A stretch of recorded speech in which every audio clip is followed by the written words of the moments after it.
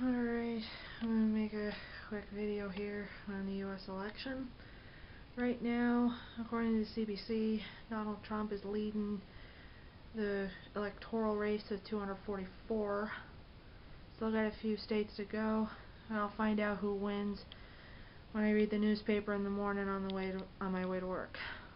So, bye. Alright, I got a newspaper while I was at Highfield, and it hasn't told me nothing about who won the presidential election last night because they said that some states were too close to call upon press time. So I'm going to either check the results on cbc.ca at home from work or in the library on the way home from work, or maybe I'll ask my boss to check the results for me on the computer that she's using mostly for work. So, bye.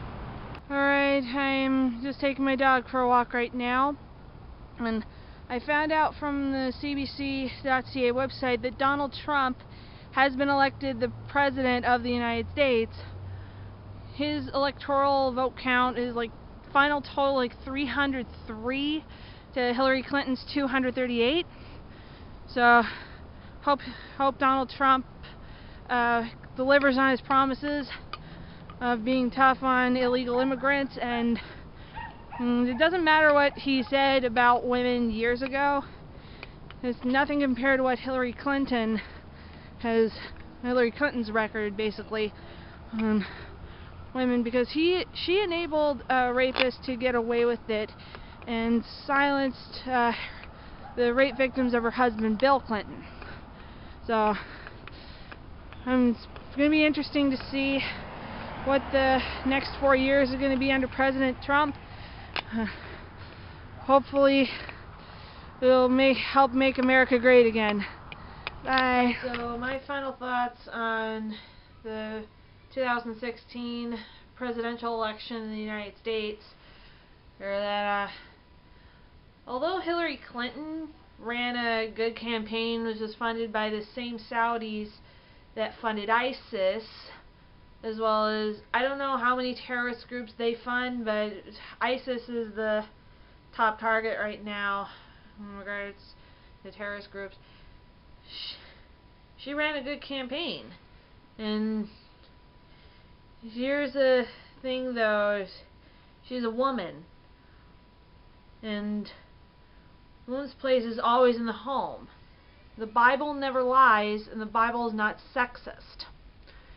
See, in the Bible, even though it might say that a woman's body belongs to her husband, in the same chapter, I think one verse after that, says, likewise, the husband does not own his body, belongs to the wife.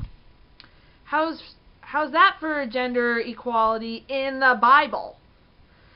And women in leadership positions in the Bible remained submissive to their husbands. And throughout history, have women in leadership positions submitting to their male authority figures, such as Saint Joan of Arc, as well as the Virgin Mary to her husband Saint Joseph. Have Queen Elizabeth II, even though she's the Queen of England, she's at home, she's submissive to her husband, Prince Philip. As part of the wedding vows in the Church of England, at weddings like that, back then, and can still be said if the couple wishes to, is to love, cherish, and to obey. That's part of the bride's vows. So congratulations, Donald Trump, on winning this year's presidential election. Hopefully in your first trip to Canada, please come to Nova Scotia so you could eat a chicken burger from Canada's oldest drive-in diner. They're delicious. Hope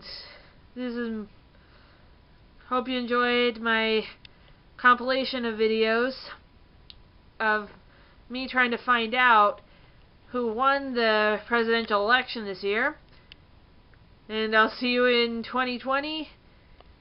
Bye.